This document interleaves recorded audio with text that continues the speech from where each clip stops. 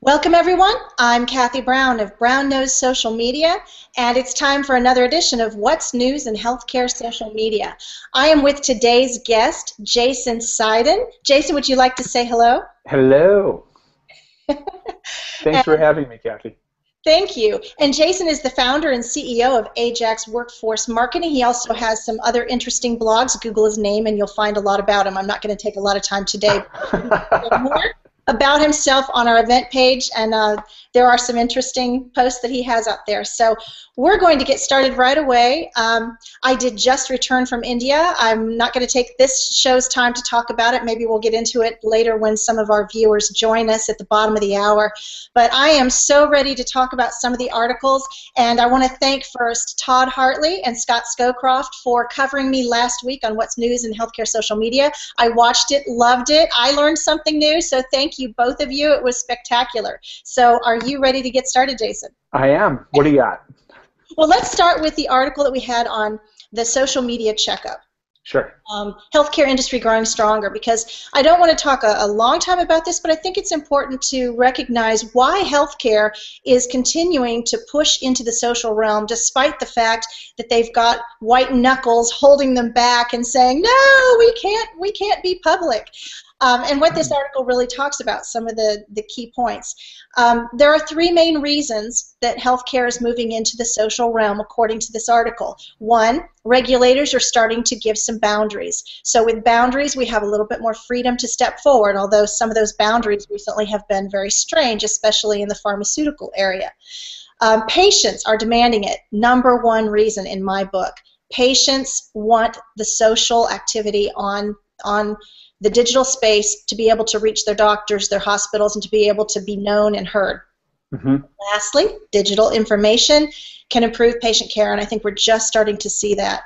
Have you paid attention to the whole trend of healthcare getting into the social realm, Jason? Yeah, so it's interesting. The healthcare's path into social mirrors the financial services path into social, which I've been watching and been a part of for years.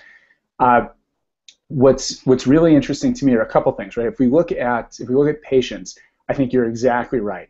Patients will drive this, and no matter what a company wants to do or how they want to hide, the fact is that a patient on social media can actually get to the people that they want to connect with. So as a company, you're kind of stuck, right? If your patients are actually messaging your directors and vice presidents and doctors and sales reps directly, you kind of have to deal with it.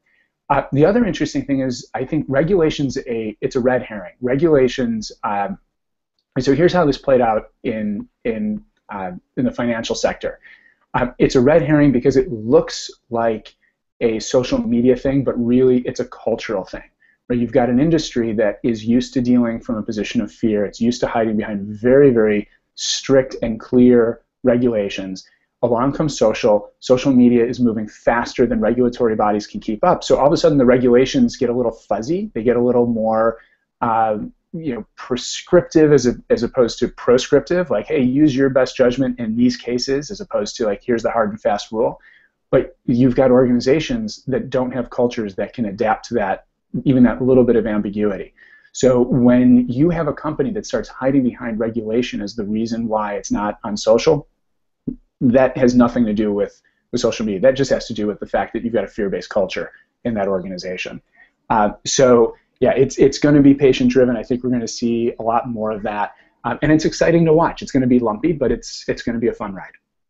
Well, I love the fact that you pointed out about the culture, because I see that so much, that there are people that recognize the strength of social participation, and they want to get information out to patients. They want to drive patients to their practice, to give them information that can arm them to make the right decisions to stay healthy, and it just can't be done as long as the decision makers are reluctant to do that, and it really is a cultural thing. And I wish that I could have a whole hangout discussion on, not with me as the expert, but with others as the expert, to give tips on how to change that culture, because it's so important.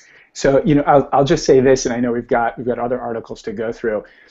When I'm working with clients, when Ajax is working with clients, part of our work is actually social media therapy for executives, because very frequently we find organizations want to delegate social responsibility to a mid-level manager and say, just let's go get content sharing out there. Let's go get Google Plus and LinkedIn and all this stuff out there. And what they don't realize is digital natives may understand the technology better, but it's still executives who drive the behavioral norms for the organization. So if your executives are not on social, then no matter how comfortable digital natives are using Facebook or LinkedIn, they're not ever going to do it because they're going to follow your executives' leads. So it's really important if somebody who's listening to this is wondering what's best in class for getting our organization up and running on social, even just from a marketing standpoint, part of the answer is get that social media therapy for your executives, get them comfortable, get the language happening. That unlocks a lot of downstream behaviors.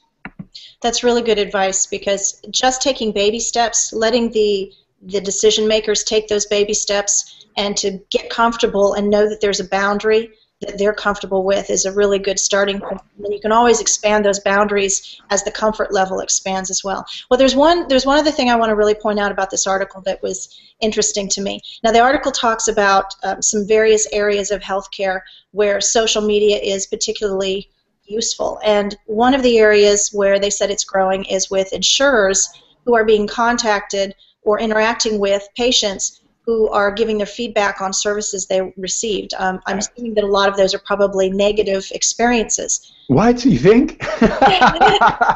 Well, it's not very often that somebody goes out there and says, oh, I just had this wonderful doctor fix me up with my cold. They don't think about that. But when they go and they think they should get fixed and they go home and all they got was, go home and take something over the counter and wait for it to wait it out, that's really not the answer they want. And so they sometimes want to voice an opinion that's negative. My point here is if insurers are listening to patients, patients are talking about the services they received, then healthcare providers have to be out there trying to build a reputation that encourages people to say positive as opposed to negative things, and that they will respond to those negative things promptly and correctly so that you can maintain your brand as a professional in the healthcare industry and keep that reputation top of the list. So I want to echo that, and this is going to be a little self-serving. When we started Ajax, we started like everybody else, just doing social training and social marketing. We have come to the conclusion that getting your employees engaged is critically important, and I'll tell you why. Most people who do go online are going to complain, right? That's just the nature of the beast. The natural gut reaction of most organizations is to do two things. Number one, to sell harder, right? To crank up the corporate marketing machine and just push propaganda out there. And it doesn't work, right? In a social environment, it doesn't work. People can see through it for what it is. The second thing that companies very naturally gravitate toward doing is arguing with people, right? And having the approved social marketing manager go out and say, we're sorry that you had this experience. This is really what we're about. That wasn't represented. And that doesn't work either. It's disingenuous. It's really important that companies get out into social and understand that this is a conversational medium. It's not a broadcast media. It's not simply a feedback channel. It's an ongoing dialogue that you have with the market. So you need as many people in your organization out there having conversations as possible. The best way to combat that negative experience is to have consumers in their minds say, okay, I don't like this experience. I want to go blast the company. But you know what? Jim, who I was dealing with, is a friend, is a good person, really did what they could. And so either they stop themselves from typing or they end up typing something that's, while Jim in customer service was trying to take care of me, I really didn't like this policy. And all of a sudden, you have a more balanced conversation. And that's something that healthcare providers and insurers, everybody up and down the chain can deal with proactively. So I think your point is exactly right. And I just want to encourage organizations as they start to deal with this, take a page out of other industries who have been here. Dell started their social media journey the same way, with people complaining about, right? And they got their butts whooped, and they started having a conversation. And now they actually train, and they have a whole ambassador program for their employees. Financial services, same thing. Healthcare, it's your turn. don't overlook the power of conversation. I'd like to chime in here. There are a couple of comments that I think are worthy of mentioning. They're out on the event page by our viewers. Janet Kennedy says 85% of online viewers about docs are positive. In many cases, especially on Yelp, the negative comments are about non-medical issues, the decor, greetings by the front desk, etc. So I think that's important to realize that it's really not the service that you end up getting the negative comments on in a lot of cases. And if it's not, plastic chairs, right? Yeah, and that's an easy fix. Janine Bevan also says, I've been talking with my insurer, a self-funded employee plan, about pricing as I look for an endodontist who are amazing in the range of pricing for the same service. Price shopping for a service is important, especially when you have yearly caps and dental insurance. So those are all topics that can be conversations out there that can affect the positive and negative response of patients that I think are easy and safe to address. Well, let's move on to the next article. Sure. 5 effective healthcare marketing strategies you've never tried. Well, I don't never tried. That's kind of presumptuous, don't you think? Top 5, top 10, like, oh my God! Right. Okay, so we're going to set out to disprove this article. So if we're talking about these points and any of you have tried these, I want you to post on the event page and stake your claim that you have indeed tried these. So are you ready? Yeah, let's do it. Number 1, surveys. Using surveys to survey your customers, your patients.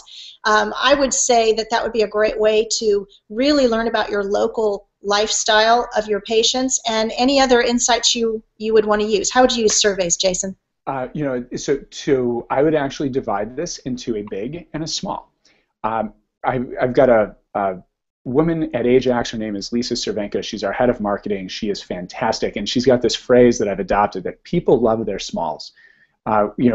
So from a survey standpoint, being able to do a quick poll. How do you feel about X? What would you like to see A or B, right? And then showing people the results right away. It's a nice, easy way to get engagement. And over time, if you run those kinds of polls, not only do you get some idea of how people shake out on specific issues, but based on which issues people actually respond to, right? Like one survey might get 15 results, another one might get 1,500 results. You start to learn what's important to people. And like the comment said before, it may be the decor in the waiting room is really, that's what people want to know about. So using a really small, light touch, either an actual poll on a website or even just a Twitter question that goes out to a group of local folks, or in my hometown, there's a group that it's quasi, it's run by people who have an official capacity in the hometown, even though this particular Facebook page is not official, and they run these kinds of things all the time. So that's a great way to use social, on a small basis. Create a little community, throw some stuff out there, see what comes back, rinse, repeat. The big is actually to go a little bit deeper, and it's not to do a poll or a survey per se, but it's just to take the time to look at what people are saying. Go through the rating sites, go through Yelp, go through, look at the comments on whether it's a doctor's page or it's an insured page, wherever, to see what people are saying, and keep a spreadsheet where you're keeping your own tally on what are the topics people are mentioning, and is it positive or negative. Years ago, I used to do this in call centers. I would literally, as a consultant, I would sit, listen to calls, and I would just score them. What topics are being addressed? Is it a positive, negative tone? And when you do that over time, it's amazing what kinds of insights you're able to glean that just oftentimes run counter to your intuition. Okay, well, let's keep going. Yep. Sorry, big answer, but it was, it was all right, I'll keep the next one short. Number 2 is a chance to win. In other words, having some kind of a contest where people either retweet, skip it. You know what, just skip it. It's going to keep in your brand, forget it. I never do those things. Now, I think everybody has tried that. I don't think that that's a new thing at all. So anybody who wants to take claim, at least that you've done number 2, let me know. Number 3, share preventative tips. Well, duh. In healthcare, that seems like a pretty obvious one as well. Let's get to number 4, however. Announce open appointment dates. If you have a spot and you've got a sudden cancellation, using something like Twitter to Announce that. You know, let's say I have a kid. If I have a kid who I'm not really sure I want to take him, his sore throat's not that bad yet, and I really do need to get to work, and if I try to get an appointment, I'm probably going to have to stay home half the day, and all of a sudden, boom, there's an appointment, and I have time to drive across town, pick up my son, and get to the appointment. I'm going to seize that opportunity and fill that slot. How many of you have used social media to announce open spots? Well, even better, you now have a reason to actually ask somebody for a Twitter handle, right? Put your list together so that when that slot opens up, you're not just blasting it, but you can use Hootsuite or a content sharing platform and specifically target people on your list who have active appointments, right? So you train people to actually engage with you on this medium. It's a fantastic tip. I do want to say, though, that if you're going to give specific patients notices about the openings, because of HIPAA compliance, you do want to do that in a private, direct message. So that's very important that you keep that in mind if you're going to be specifically talking with patients. Okay, number 5, cross-promote. As in cross-promote, as in going with someone else in the community and saying, I'm going to help you spread your word and you're going to help me spread my word, and we're going to do things together and give each other extra exposure. How many of you actually have, I don't want to say formal, but somewhat formal relationships with other entities in your community or in your industry where you cross-promote? And this is the wonderful thing about social, is it just makes it light. This doesn't even have to be a formal campaign. It could be my friend across town is doing X, Y, and Z. It's so nice, so light. Definitely.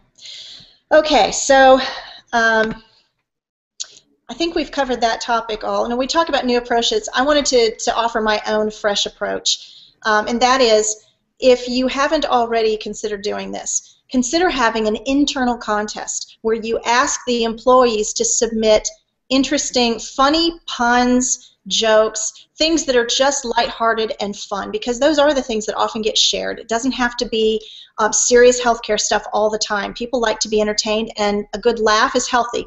So if you have these contests in your environment, and you award maybe for the funniest, the punniest, the cleverest, whatever those top things are, and you give people recognition for that, you still can take every one of those submissions and use them as the posts that you use throughout the year, and you can even time them in Hootsuite or somewhere else and use them as little salt and pepper tidbit laughs in between your serious posts.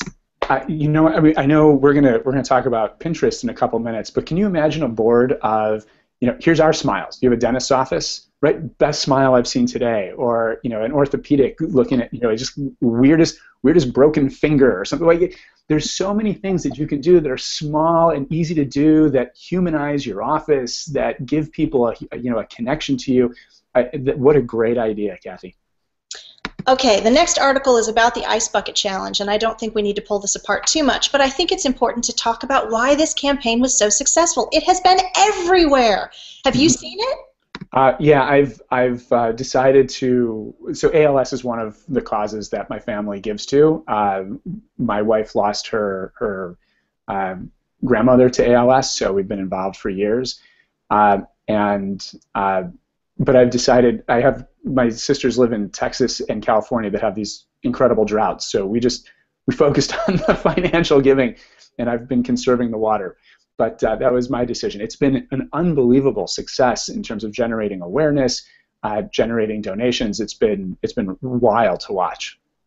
Well, and I think we should talk about why it is so wild. I also have had an aunt that passed from ALS, so I think that ALS touches people in some way, maybe third or fourth friends or however that is, but ALS is not uncommon, and to have something like this that is relatively safe to do. I have to say, I am not doing the bucket challenge. I much prefer the $100 over the $10. Right. So the ice is not happening. I don't even get in a cold pool. But let's talk about why this campaign is so successful. How have they managed to keep it on track with ALS versus I'm going to have fun dumping ice on me or my friend? So yeah, I'm going to be a little bit of a contrarian, and I'm going to say you don't control this kind of stuff. I don't think, if somebody came to me and said, we want an ice bucket challenge to work, what I would tell them is, we're going to come up with 15 or 20 different ideas, and we're going to space them out, we're going to run them all, maybe one will hit. because you can't dictate this. I mean, one of the most amazing things about the Ice Bucket Challenge is that the branding stayed so consistent from start to end. It's, you watch these videos and everybody starts with their opening and it's the $100 or the ice, and I'm going to do both, right? And there's just this incredible consistency. There's really nothing the organization is going to do to be able to sustain that once it goes viral. That either happens or it doesn't. So there's a wonderful, wonderful serendipitous thing that's happened here. I think you really do. When you start it, you have to stay true to your core. There has to be a tie, some kind of tie back to who you are and what you stand for. One of the remarkable things about the Ice Bucket Challenge is that there really is no direct connection between dumping ice over your head and ALS, and yet it still was able to maintain its branding nonetheless. So, if you want to try and emulate it, stay true, try to keep a connection, and let it go, right? Let people run with it. And if it goes in a different direction, don't freak out. Get them next time. Well, Janine Bevan made a good point here on the event page. She said that it's a very small goal. The $10 is a very doable challenge, and it's something that you can invite your friends to be a part of, and it's great for photo ops. And she's right. All of those things make for a great social campaign, and that's just wonderful as far as getting people to participate. I also think it's important to note that when it was initially launched, it was launched in a very specific list of what was expected, that you would challenge someone else, that you would state what it was for, and go from there. How hard is that to get people to really fall in line with the instructions of how to do something? It's hard. I mean, it's hard, right? We can sit here and say, look, we can dissect it in hindsight. Putting it together proactively is an entirely different story. So we can go in hindsight and say, look, it's a small ask, it's a photo op, people get to see themselves, they get to share it with friends. All of these things are true. You can put together a campaign that has all those parts that doesn't work. So I would say definitely stick to those parts, but don't have the expectations that you're going to have this kind of success. Just do this regularly and keep trying. You know what, Kathy, the thing that you were talking about a minute ago, the internal campaign to get employees to actually share stories or photos of themselves, that's a great way to start to see if you can get something like the Ice Bucket Challenge to have legs. If you can get it to work internally or with a small group of clients or friends or local folks, that's a good clue that you may have something that'll work at a larger scale. Good points. Well, let's move on to the article. We're running out of time here, and I don't want to miss some of these good ones. We have 7 Pinterest marketing tips to improve your visibility. And I know that off camera, you mentioned to me that you were surprised that I was bringing up a Pinterest article. But I thought there were some really good things about this article. And the reason I think that Pinterest should not be ignored is that we know there is a very specific demographic that populates Pinterest. Mm-hmm. And if your market is the patient who frequents Pinterest, then you want to at least get their initial attention and then drive them to your website, which Pinterest does beautifully once people click on a picture that resides on your website. So of all these, what was your favorite, Jason? Of how to use Pinterest? So I tend to like things like we were talking about that draw people in. I like photo campaigns that make you a hub. So it sounds counterintuitive, but one of the tips was look across the industry and make competitors' images part of your board. And I think that's great. Some of the most effective social media campaigns I've seen are when people say, I'm going to do a roundup of what's happening and what's interesting. And you get known as the person who's not just going to sell your own stuff, but who's actually going to bring everything together. So if you can use Pinterest to do that, hook them in that way, I think that would be a great way to get at this demographic and then funnel them through to where you want them to go.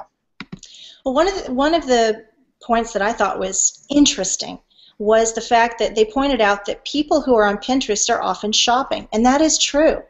And you don't think about it in healthcare, but there are a lot of things that health systems would like to promote that are optional procedures, that are elective procedures that they would like to drive people to consider. I'm not suggesting that you post the exact pricing, although healthcare is being driven to be more transparent about pricing. But even to do a price range that somehow gives people an idea that it's not as expensive as you think for the reward, and showing a picture of a before and after of whatever that elective surgery or elective procedure is. Maybe it's a change in how you live. Maybe it's a change in how you look. And then showing that it's like the hotel ratings, a 5-star, 4-star, 3-star, you know, maybe it's right. I don't know how you do that, but there's got to be a way to tap into that. Be careful, right? This gets inappropriate really fast. Yeah. I agree, but there's a lot of potential here. Yes. Another one of the points that I liked about this article was the fact that there's a way to use Pinterest to allow people to pin your Google Plus posts to go back to them later. I don't know about you, Jason, but there have been so many great posts that I would see as I'm getting ready to do something else, and it shows up in my notifications, and it's an absolutely great post, and I start to read it, but I don't have time, and I want to go back to it, and then boom, it's gone. There's no save, there's no mark as unread. They took that away in the early days of Google Plus, and to have a way to go back to it and save it. Yes, I know there's a favorites feature if you have that plugin installed, but it doesn't work on phone. Right. Right. No, look, and anything you can do to kind of save something so you can go back for later is huge. I mean, we all have those little tricks, those little life hacks that we use to do that. It's a great use of it's a great hack of Pinterest. You know, personally, like, look, what hooks me in, I just like the photos of people. Like, I like the idea that I might see myself on a board. I like the idea that I might see my friends on a board. So the idea of going to for me personally, I'm less interested in saving things, and I'm more interested in going to a board to go get some light information, and then just getting sucked into to something that matters, you know, through it as a funnel. Mm-hmm. Well, I'm going to skip the others, except for one of the last ones, and that is creating a blog board. I did that with my Hangouts on Air, because when I discovered that you can post videos on Pinterest, I started taking advantage of that. And I think this is a great opportunity for hospitals or for practices to take and categorize some of the services or some of the common issues or illnesses that they see, and to make boards based on that, and have those boards contain the artwork that links back to the posts on their website. So, which, by the way, is another example of what we were talking about before, right? It's a collection of information. So if you've got tips and tricks, and you've got before and after, and you've got pre and post-op information, right? To have it categorized by issue, that's how your audience is probably thinking about this stuff. That's a phenomenal way to create a cluster of information, be known as a source, right? And to create that funnel that can then, through social, you draw them into a deeper relationship. Mm-hmm. Especially if you have pricing information in there. Yeah, there were a couple of links that I encourage people to go to that article and look for it. I provided all the articles on the event page. It's also on my website.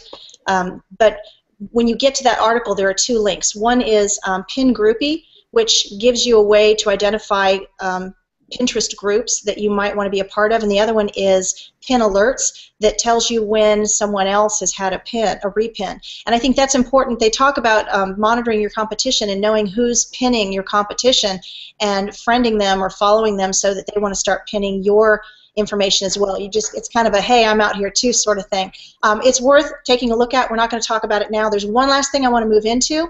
As I do that, I'm going to share the link for Inside the Hangout, because at the bottom of the hour, I invite viewers to come in and join the conversation, to ask questions, to make their own comments. So if you haven't seen that link, refresh your screen there on the event page. I have just shared that link, and I encourage you to come in. Just make sure you're not playing the video when you do, because if you do, we'll have an echo and all kinds of noise. So the last article, I'm going to skip down past the 5 guidelines and all that. I'm going to go straight to one that I kind of added in the last minute, and it was CFO Exchange. Healthcare leaders share 5 innovative ideas. Now, this is not really a marketing article at all. This is talking about people who are brainstorming about ways to be more efficient in healthcare. This is your typical administrative, executive discussion on what are we going to do to be able to offer healthcare the way it needs to be offered and still afford to stay afloat. Mm-hmm. However, what's interesting about this article is, as you start to read it and you read what's important to these people and what they're looking at, I want to encourage marketers to think about how social tools might play into this to help your administrators accomplish the things they need to accomplish as far as your overall organizational goals. For example, how can social interactions change patient behavior to use the ER less? They talked about how people are using the ER and abusing it because it's there when they feel like it. They can do whatever they want to do during the day, especially if they're on what do you call it, a supplemental plan or something where someone else is paying for it. They see common colds in the ER at 2 in the morning. Just because it's convenient for the people who are going in. So how can you communicate better options to get people to go to the right places so that when you do have the ER for those emergent visits, you're able to see them sooner and you can get better results? Another question you might ask yourself is, how can social interactions communicate the efforts that your organization has as a whole? And in this case, they talk about one organization was really trying to be energy efficient. Well, if you're going to be energy efficient and you're going to be conscious about your environment, you're probably going to do a lot of recycling, some of which people are not familiar with. You're probably going to have some strange lights, or I don't know what all those are. I know that when we started to go to the power-saving lights, our lights wouldn't turn on right away. They kind of slowly turn on. Now, they've gotten some technology better, but those are the little things that if I didn't know as a patient that this is why you have what you have in a hospital, for example, I would think, what's the matter? They can't afford lights that really work? Or really, I'm here and I'm sick and you expect me to figure out which box is styrofoam versus plastic? But can you, let's connect a couple of dots here, right? Can you imagine a Pinterest board that has, right, should I go to the ER, right? Like, you know, and here's a picture of, you know, chest pains or head, like, yes, get thee to an ER, right? The sniffle, maybe not, right? Here's the, and I know there's all kinds of regulatory issues that you absolutely have, but you don't want people to mistake a social conversation for advice, right? You don't want to give advice online, yes. So, you know, there are lines to be drawn. But, you know, you mentioned an ER. The ER is not only abused very often, but it's also a hospital. It's very often a hospital's marketing tool, right? That is most of the community's first and primary interaction with a hospital. So connecting a specific Pinterest board or social media outlet to it, and to be able to engage in some way, there's a lot of power to doing that. So, you know, I think the key thing here is, you know, the next time you as an organization are thinking, hey, there's a lot of information we have, why don't we just push this out on our website? The answer may be, well, wait a second, before we just push it out on our website, how do we actually create conversations around it that include both internal advocates as well as community members, where there's more fluid and ongoing dialogue? And then how do we use that dialogue to actually change the conversation that we're having, you know, with people through a formal context? Well, and along the same line, one of the conversations I often have when organizations are becoming more social is, how are we supposed to deal with those conversations? We don't have the manpower to do it. And I want to point out that when you have good conversation content and you have an audience that is willing to participate, sometimes your audience will continue that conversation for you. You don't have to be giving advice, or you don't have to be out there constantly. You just have to provide the venue and provide the topic. And many people, if they find that useful, will continue to talk about it, and that conversation will grow, and you'll get more exposure as they share it and bring other people into the conversation. That loops to the very first thing we talked about, that there's a cultural element to this. That mentality of how are we going to, you know, how do we handle this? It's a control mentality. Conversations are not about control. It's about fluidity, and you have to be willing to handle a certain level of ambiguity to have them successfully. Yep.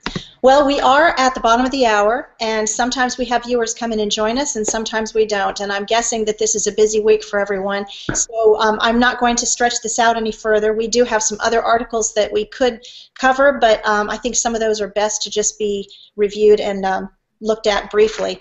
And take a look at what I have listed on the event page. I did also have a couple of, oh, by the ways, I'm going to add when we cut down. So I'm going to wrap it up today, and this is the end of this edition of What's News in Healthcare Social Media with me, Kathy Brown of Brown Nose Social Media, and Jason Seiden of Ajax Workforce. We will say goodbye today and see you next week. Bye all.